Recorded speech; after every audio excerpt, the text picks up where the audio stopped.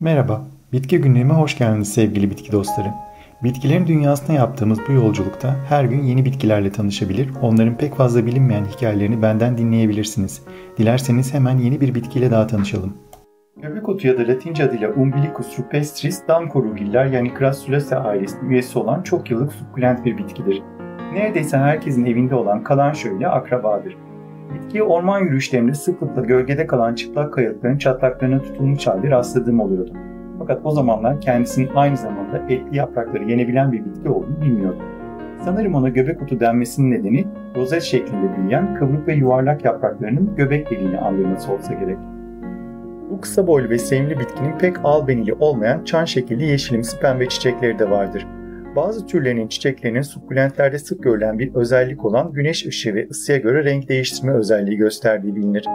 Bitki çiçeklerini Haziran ayından itibaren sergilemeye başlar ve yaz boyunca küçük yeşil meyvelerini olgunlaştırır. Tıpkı diğer damkoruğu üyeleri gibi kayalıklar, taş duvarlar ve nemli kaya çatlaklarında yetişmeyi seven göbekotu, orman toprağında oldukça yaygın yetişen bitkilerdendir. Bitkiler konusundaki bilgileri bilimsel araştırmalardan çok astrolojiye dayanan ünlü şifacı Nicholas Culpeper'a göre pek çok mide, böbrek, ciğer, cilt, safra ve hatta bağırsak hastalıklarının yanı sıra epilepsi hastalığı bu bitkinin suyuyla tedavi edilebilir. Geçmişte çoğunlukla küçük ölçekli yanık ve yaralardaki acıyı dindirmek için bitkinin yapraklarının kullanıldığı biliniyor. Fakat daha yaygın olarak bitkinin yaprakları çiğ ya da pişirilerek halen yiyecek olarak tüketilmektedir. Hatta bunun için bitkinin taze yapraklarının kış ve ilkbahar başlangıcı arasında toplanmasının daha makbul olduğu söylenir. Bitki aynı zamanda kaya bahçeleri için süs amaçlı olarak kullanılmaya uygundur ve bütün bir kış boyunca yeşil yapraklı kalmayı sürdürür.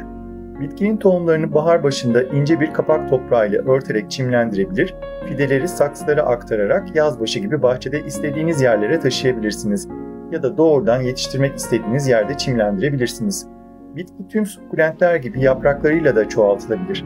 Göbekotunun bilinen bir hikayesi yoktur ama taşıdığı özelliklerden ötürü dayanıklılığı, sabrı ve uyum sağlamayı simgeleyen bitkilerdendir.